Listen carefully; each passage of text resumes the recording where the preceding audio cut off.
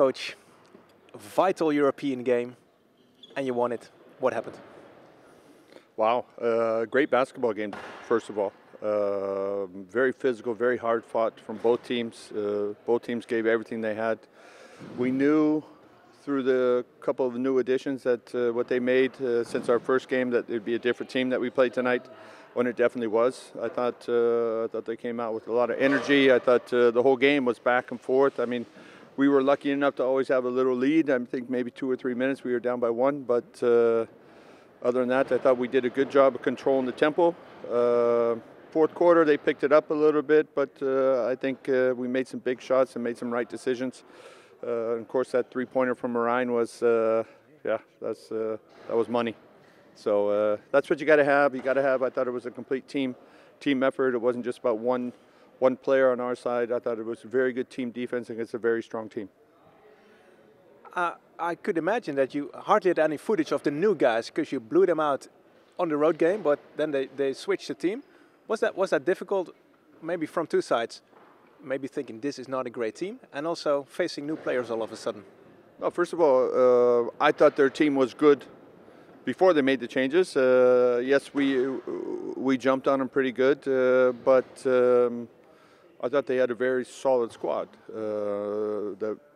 Bracy Davis, he's a tough player. You know, the big guy, strong inside. That 12, I mean, he just had 34 the game before this, so. You know, they have a good team, and with the two new guys, of course, with today's internet and everything, we were able to get footage to study what they can do. It was pretty obvious. Galloway's been there a few games, and Davis, or Edge, we could see a lot of video from last year from playing in Turkey, and we had the one game what they played on the weekend. So we were as prepared as you can be in 3 days, and but I think overall we did a pretty good job. The crowd on the road was fantastic. They had a lot of fans here too, and then the Leiden fans went over it. Did you catch any of that today? The atmosphere in the stands? I think that's what makes basketball so special. It's not just about the game going back and forth and anyone can win, or in a few seconds can totally change. It's about the atmosphere. It's about the fans. It's about having a good time, being loud, supporting your team. And it was great that our fans came out today and really supported us. And at the end, I think we only heard ours. So that means we did something good. Yeah, absolutely. Coach, you mentioned it briefly, and we talked about it with Stan as well. It seemed the refs had a pretty loose rein. It was a physical game, maybe some grabbing and holding here. Maybe some people enjoyed. You know, not a lot of free throws, a lot of flow in the game. How did you observe the physicality of today's game? I think the game was called very fair. I don't think there was an advantage or a disadvantage for them. They were very clear on the way they were going to call the game, which makes it a lot easier for players to adjust to. You know, if you have one way or the other changing back and forth, that's very difficult as players for both teams. And I think the referees did a fantastic job. This is our fourth game in the fourth game in the European, and I can't say we lost the game because of the referees, and I can't say we won a game because of the referees. It comes down to the way it should be. The better team wins on that day. Is it maybe more fun to play or more easier to coach when there's not a lot of calls, you know, ticky-tack fouls when they let that go and they just play basketball? Is that an advantage? Is that something that suits this team? Or I don't think it's ever an advantage because you might not have that in your normal league. So you play international and you have one way, you play the domestic and it's something different. So I think it's just about adjusting to what you have on that day, and I thought we did a good job with that. Final question, Coach. With a little disclaimer, because we have to double check our calculations, but it looks very good on making it to the next round. That's another group phase, another 6 games.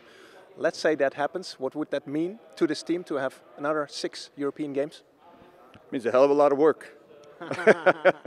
But if it really comes true that we do make it to the next phase, I mean, if you think the constellation what we have with what we're doing with our team, comparing to teams that have a lot more money, you know, 6 times budget, 7 times budgets, 5, 6 foreigners. We're playing with 2. You know, we're playing with our Dutch players are a huge role in our team, and other teams are not, you know, much of a role at all. So I think we can be very proud, very happy if we do make it. But let's get the 100% stamp first, and then we can celebrate a little bit. But first, hey, game's over. Now it's on to Donar.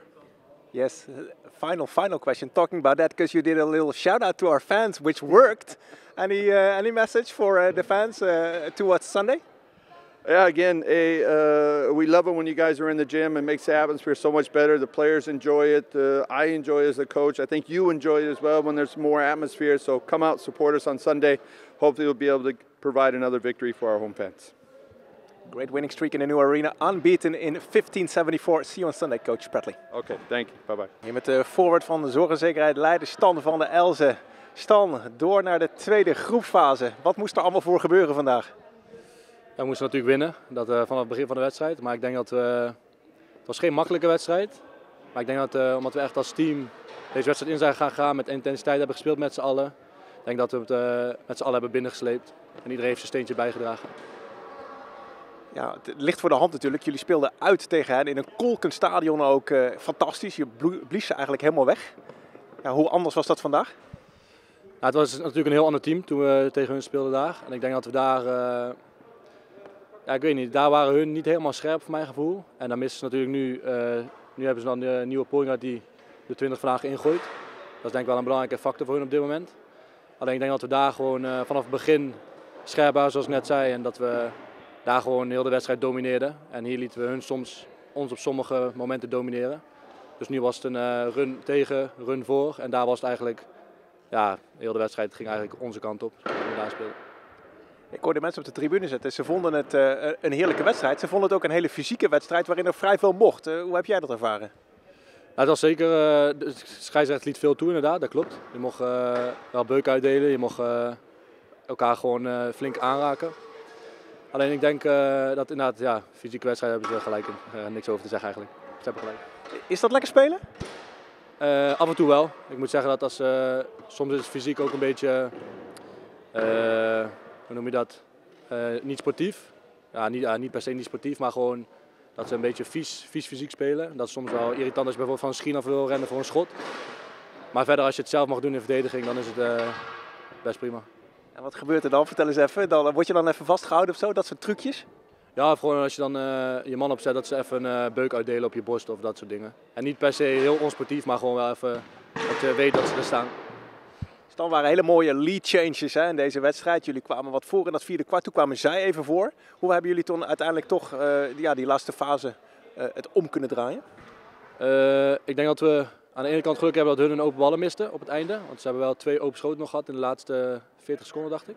Eén keer was tegen mij, één keer was tegen iemand, weet ik even niet, in de corner, de laatste schot. Maar ik denk dat we aanvallend bleven vrij rustig voor mijn gevoel. Soms begonnen we misschien een beetje te haasten met de laatste out-of-bounds play, maar dat... Ja, hoort erbij, we zijn zelf ook nog niet in deze situatie geweest met dit team dit jaar. Maar ik denk dat we het gewoon, zoals ik op het begin al zei, gewoon als team hebben gewoon deze wedstrijd aan het einde gewoon naar binnen getrokken.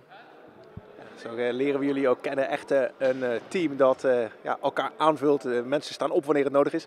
Laatste vraagje, Stan. We gaan weer een mooi weekend in met een hele mooie affiche natuurlijk tegen Donar. Ja. Heb je daar een heel klein beetje over nagedacht? Bijvoorbeeld, heb je iets van Donar gezien dit seizoen?